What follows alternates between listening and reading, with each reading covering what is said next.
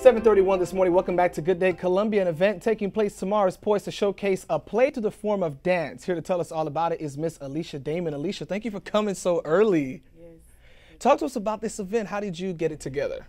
Well, it's called The Choice, and it's a theatrical dance play put on by the Worship Dancers. And it's just a story of the gospel of Jesus Christ, displaying how through one man sin entered the world and through one man it left. So how were you able to put this all together? Because it's really good. Theater and dance put together is one to making a message. Yeah, it was a process, but what it is just picking out music that tells a story. And then the dancers, they really have to have the passion and the heart to display that story to the people.